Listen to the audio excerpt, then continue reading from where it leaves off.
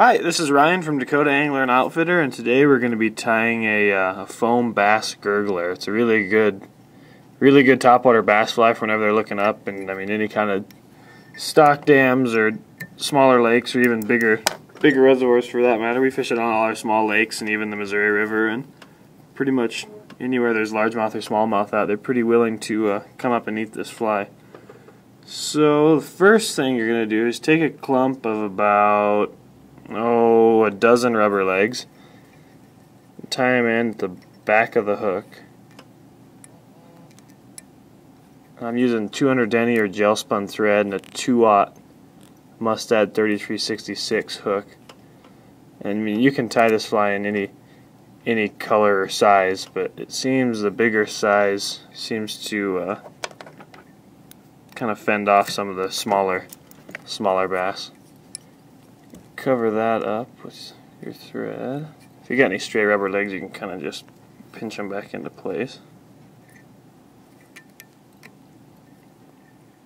And you're going to take 2 pieces of foam. You can do different colors, you can do the same color. I'm just going to do two yellow. Cut them the same width. Tie them down at the back of the hook. That gel spun thread cuts that foam pretty easy if it's tightened down. Kind of got to gradually tighten it down because otherwise it'll just chop it right off there.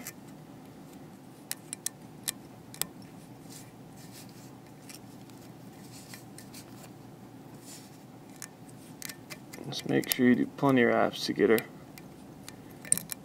it tied down, and I'm going to take and put a drop of Zap-A-Gap on there. Just kind of keep it held together that way. And then tie in a piece of Estaz.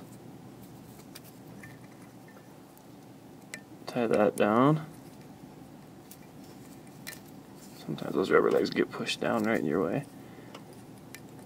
Kind of make a little bit of a ramp right here with your thread for that Estaz to slide down, because otherwise you just get a really rough edge on it.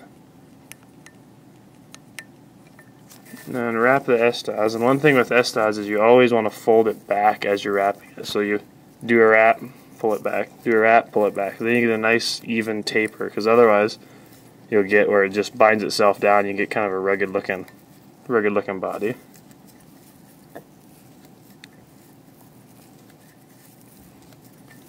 You bring that almost all the way up to the front.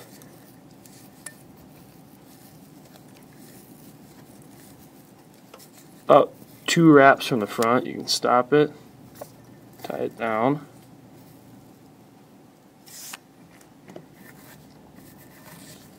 Cut that off.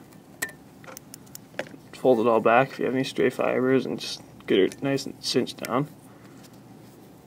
And then pull both pieces of foam forward like that. Pinch them. You're going to do a couple loose wraps. Just kind of gradually tighten down on it, because otherwise this foam is kind of notorious for you just chop it right in half. Like that. Then take some more rubber legs, probably about 6 on each side, I'd say. 3 rubber legs total, so you'll have 6 legs. You'll have 3 strands, and it'll fold into 6 legs when you tie it in. So you take your three strands, kind of center it up. A couple loose wraps, then cinch it down. You can wrap in front of it now. And do the same thing on the other side.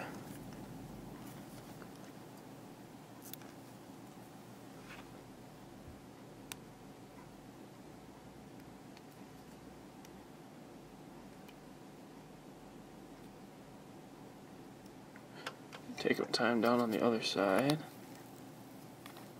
Same thing, couple loose wraps, and then just cinch her down. And then put a couple wraps in front of them.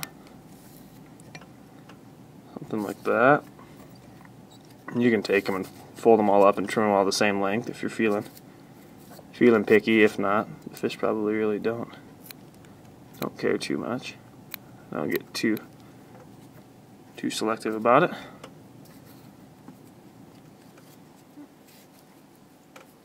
And trim off this the top piece of foam. Make sure not to cut any rubber legs off. So you got that one trimmed off, and sometimes you get a little lopsided there. And you're going to take what's left of this piece here, fold it back, and kind of leave it so it pokes out a little bit. So it kind of covers up your hook eye. Do a couple loose wraps.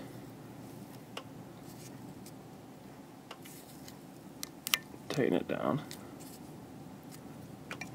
And bring your thread in front of that little hump you just made. And whip finish it.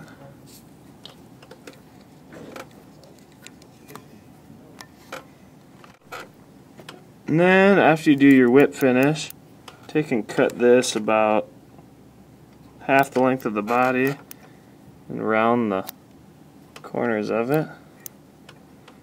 And trim your thread off. Put a dot of Zap-A-Gap or some sort of glue or cement right where the bare thread is. There you go. That's it. Easy enough. It's a really killer bass fly. You can tie it in black, green, yellow, olive, purple. I mean, whatever color you can possibly think, or color combination, or color of legs, or anything. But it's a really good bass fly. It's definitely worth having a few in your box. You can buy the materials for this fly at www.flyfishsd.com, and thanks for watching.